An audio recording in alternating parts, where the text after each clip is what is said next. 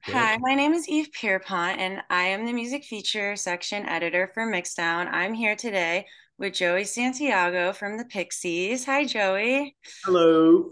All right, so this album seems to have longer songs and a new type of energy. What was different while recording Doggerel versus previous records? Was there a different type of dynamic among the band? I think we were just more comfortable with all five of us. So that's Tom and Paz um, getting just more comfortable. It's like what is it? Our third one with them.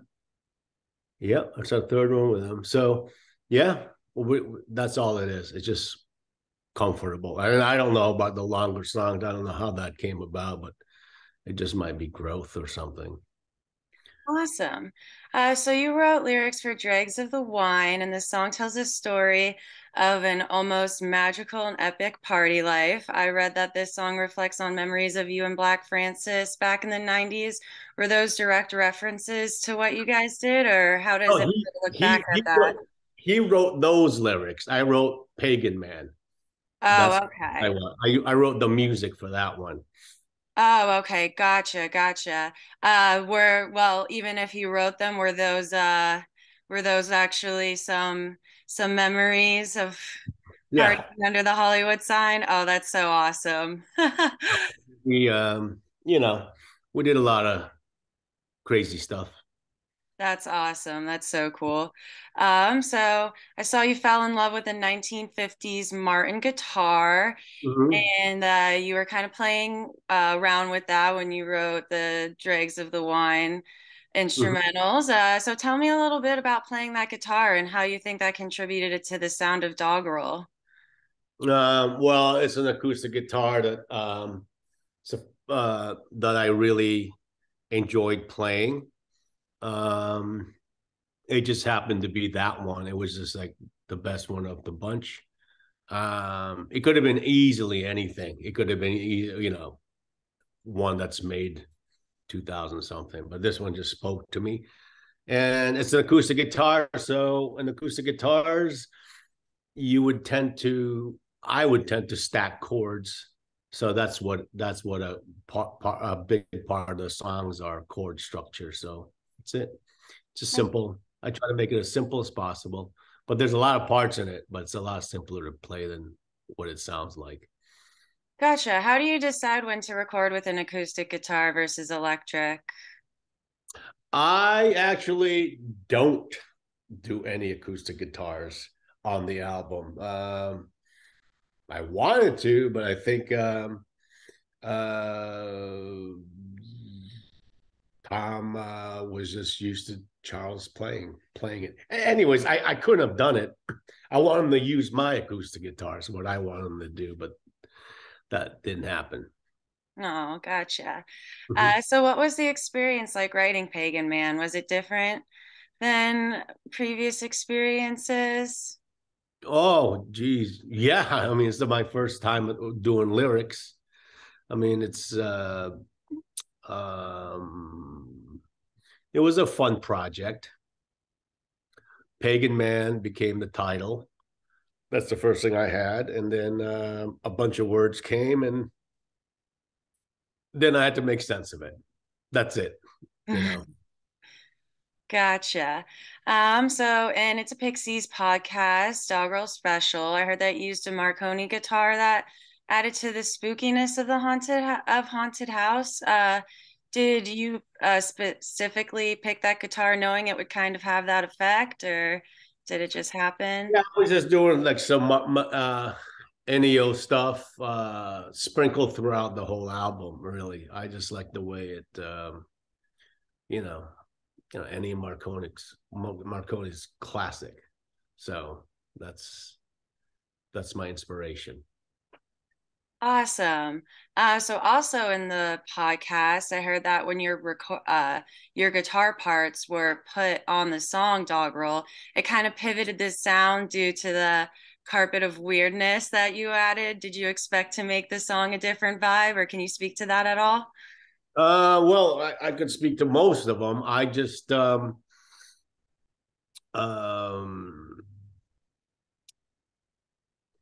I Tom and I have this agreement that I will never be ever be in the headphone mix of the other band members. That way I could fool around, because when we're doing that stuff, it's when we're recording with the drums, it has to be in a structure. And everyone knows what they're doing, basically. I mean, the bass can switch around, but Paz has to stick within the chord structure. Charles obviously is doing that. Dave has to go through the parts. And I don't have a part yet. So I'm trying to make it up on the fly. So I'm taking a lot of chances. And if they were to hear that, they would mess up. So, and it gives me um, more comfort knowing I can do whatever the hell I want. That's awesome. You said, But Tom's listening to it. Tom is listening to it, and Tom will make notes on what I did well, and he'd go. Then he'd tell us between takes, and he'd say, "Yeah, Joey, that was really, really good," And then I'd hear Charles say, "I want to hear it." You go, no, you can't hear it. No, not yet. It's still being worked on. you said you do that for all songs? All of them. That's super interesting. Huh? Have you always done that with the Pixies, like since the beginning? No, not really, because sometimes in the beginning of the Pixies, I already knew what I was playing because we were playing that stuff live already. So it didn't really matter. They would still have me down anyways or turn me off. I don't blame them. It's really annoying. Yeah, gotcha. So that's super interesting. That's cool. So then Tom Dalgetty helped decide which of the 40 songs would make it onto the album.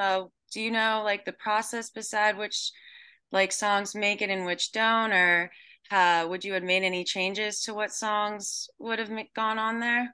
Well, the best ones make it, definitely. And some of them didn't make it because some other great ones didn't make it because it wouldn't fit the overall construct of the record as a thought process. We're still in that old school way of making an album. So, hey, we don't have a ballad. Let's go get a ballad in here. About our ballad would be a slower song. We're gonna need a rocking one. It's just, and we trust Tom to pick the songs. That way, we're not arguing amongst ourselves. Having debates amongst ourselves. Yeah, I could imagine that could happen, with a band, multiple people, multiple personalities, multiple opinions. So I get that. But I do feel like the order of the songs has a flow that kind of tells a story itself. Can you speak to that at all? Did you notice that or? Yeah, I noticed that. Tom already had a running order in his head, I believe, because he knew Doggerel was going to be the last one. So, and he knew the first one already, and then all he had to do was fill in the blanks. I made one just for the hell of it and gave it to him, and his was a lot better. Gotcha. So then I read that Human Crime was originally a country song, but then ended up being transformed to a Pixie song. How is it to remake that song and adapt it to the band's style? I never heard it as a country song. It was, it was emailed to us as the basic that vibe already. So I never heard it as that. Maybe we should do that version if that's what he came up with. Yeah. I was reading it was between making songs for you guys and then I think it was him and somebody else or something else that was like more of a country vibe, but then Tom wanted it or somebody wanted it for you guys, so then it was adapted to more of a Pixie style. So I was just wondering because I just feel like that would have been very interesting to take a country song and make it more of a different style. So yeah, that's cool though. So then being a titan of the alt rock genre and now coming out with a record that really showcases kind of the wide array of genres that you were able to mix in there. Like there's some pop, some folk. Are there any styles you would want to try to incorporate in the future? Maybe reggae, you know, That would be cool. big fat dub music. You know? That's awesome. Yeah, I feel like reggae would be really cool to try to mix in, definitely. Have any reggae artists that you really love? I like the ska artist Desmond Decker, Hmm. and Lee Scratch obviously is great. Yeah, there's a bunch of them, but Desmond Decker would be one of them. Yeah. Gotcha. That's cool. That's cool. So I know you were born in the Philippines, right? Mm-hmm. That's awesome. Do you ever try to, I don't know, incorporate Filipino music? Do you try to tap into those roots at all ever, even if it's just Pixies or self-playing when you're by yourself? I really don't know if they have such a genre as Filipino music, other than they Yeah, would speak in Tagalog, which is the main language. Maybe we can incorporate that at gotcha. some point, give them the nod. But yeah. That's Mm-hmm. cool. Yeah, I just kind of thought about that and just thought I'd ask. Well, that's kind of all the questions that I had. Do you want to add anything or? No, that's about it. Just Gotcha. just Did you just get done with touring? hmm? Did you just get done with touring? One leg. Yeah, Oh, that's what I thought. How yeah, did yeah. that We go? take breaks, but it's not, we're planned through the summer of 2023. We're already booked through that. Cool. So, You looking forward to that? oh yeah, yeah, we're going to Japan next in about a few weeks, actually. Oh, that'll be awesome. That's cool. Aw, well, it's been such a pleasure to interview you and talk to you. I am so honored. When I heard we were doing an interview with the Pixies, I was like, I have to do that. It was so exciting. Thank you, Ava. Yeah, thank you.